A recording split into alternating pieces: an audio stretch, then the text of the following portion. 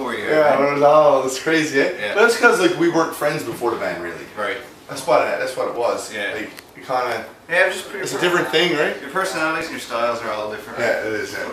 Yeah. That's funny. Hopefully it makes for a good album. Yes, man. You should be able to portray like each person's characteristic on the album, you know? Definitely. We gotta do something. You should definitely all get a page or two on the Oh, we got to. on the layout. Well, we got to do that. Yeah. Oh, we're doing this. Yeah.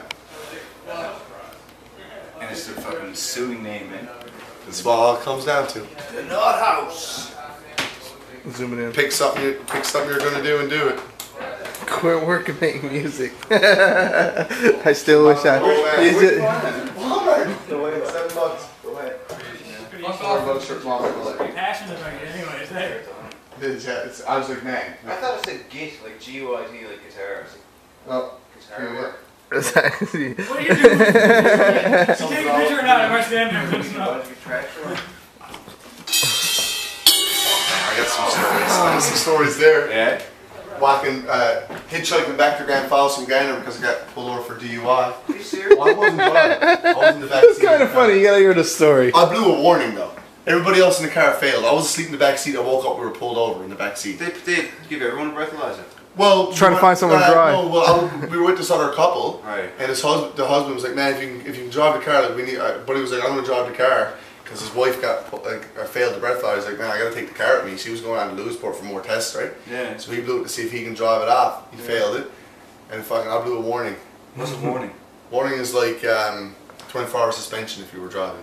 Oh, okay. Yeah, and he wouldn't let me take it either. Right? Really? So I had to walk back to Soundfest. Are you serious? I was 50 kilometers away. You walked 50k. We were almost to Gander. No, I hitchhiked, so I got picked Okay. up by Tommy Chan, and he drove me to Redcliffe. I got That's not too bad, man.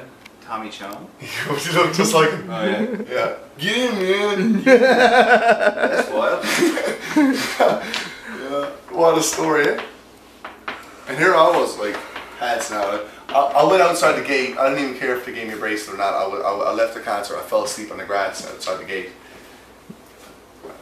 I got up. I remember getting into the car, and I passed out in the car. And when I woke up, we were pulled over. Oh my God, man! These are the stories. That's a trick killer, isn't it? Fuck, man. And the fact that I blew a warning, and the fact that Okay, fuck off with the camera I now. my collars. Boz told me to film everything. Jesus Christ. Right?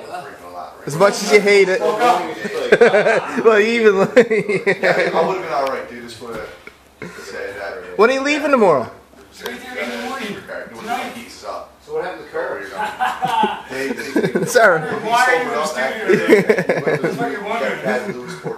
Ah, that's good. That's good. That's good. Fanatic, that's why. That's it. Yeah. I'm going for a smoke. Coming. Did you get in trouble? I'm gonna go for it too, huh? Yeah. Nah. I don't really know. Sign off. Going for smoke.